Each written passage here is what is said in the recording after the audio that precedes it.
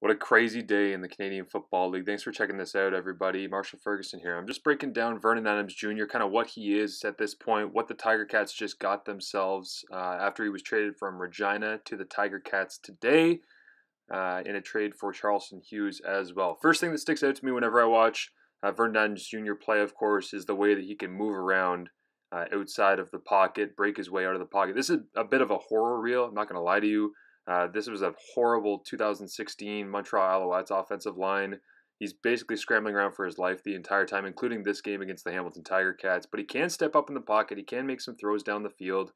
He's got the ability to extend plays, which I think is really important in this league, of course, as we all understand that. Maybe don't do it like that, where you're twisting yourself backwards and getting wrangled to the ground by A.C. Leonard, but he does have the ability to move around, and that's important. Make people miss. The duck and chuck right here to Nick Lewis, not bad.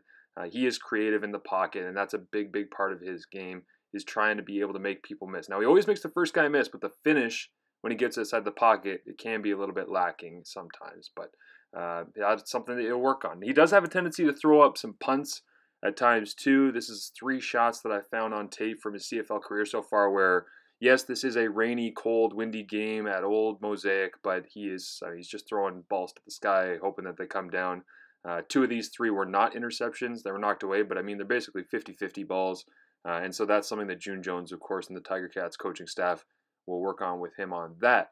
When he does miss high. He's one of those guys that I don't know if it's an overstriding thing or if it's a footwork or getting his hips around or all the rest, but he just kind of rips it. Like, he's got a strong arm. He does wear double gloves too, which is kind of funky, but when he misses, he zips that thing and it comes out high. And on plays like this with Devon Campbell, who should have picked it there. If you miss high in the Canadian Football League, there's zones, there's coverage, guys got to get around. The other thing that I noticed with Vernon Adams is sometimes coverage sacks happen to him. This is all part of learning, of course, as a quarterback in the CFL, but there are times where he's got a clean pocket and he's trying to make his way through progressions and he just doesn't really get there as of yet.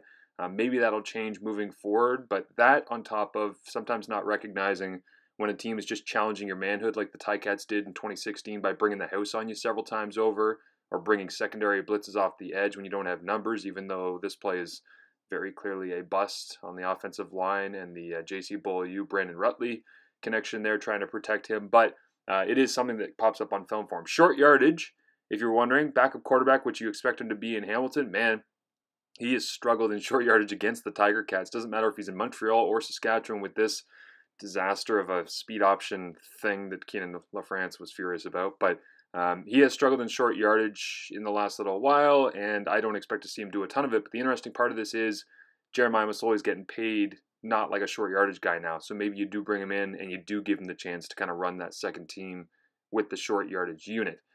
Here he is in Montreal again. What do I expect to see him do in Hamilton? A little bit of underneath shovel stuff, some moving of the pocket perhaps, get him outside, use his athleticism. This is a great ball because it's wet and it's cold in Saskatchewan. He drops that into the bucket. It gets dropped by the receiver, but he does these little RPOs as well, reading outside linebackers. He's got a good quick release. He likes to get the ball out to the boundary side, which is important in June Jones' run and shoot as well. So he can sling that thing out to Brandon Banks, out to the boundary if he gets any run. And he does throw well into windows like that shot to Nick Lewis. That's something that's really important in the system that June Jones has brought to Hamilton for the Tiger Cats. And he's going to have to be able to use that. Again, creating, looking downfield, getting his hips around, and throwing a ball on a nasty day in Saskatchewan. Those are all really good things. Being able to make a player like Newsom there from the Riders back in 2016 miss, and then getting downfield and looking for work, that's unique. That looks a lot like Jeremiah Masoli to me personally. He's also been able to kind of figure out these staples of the CFL quickly, these play action throws to the flats. Those are things you just have to be able to do in the Canadian Football League if you want to have success. And sometimes he throws some weird planes. He throws some weird angles, and it doesn't work out for him sometimes. And then throws like this, where he's rolling to his right, he throws off the wrong foot and fading backwards and getting hit, and he's got the arm strength to be able to get it there. So there's a lot of things that you can talk about that you like or you don't like with this guy in Vernon Adams Jr., but he can drop it in the bucket pretty good when he gets an opportunity from a clean pocket. We'll see what happens in Hamilton. Thanks for following along. Appreciate it. Don't forget to check me out on Twitter at TSN_Marsh.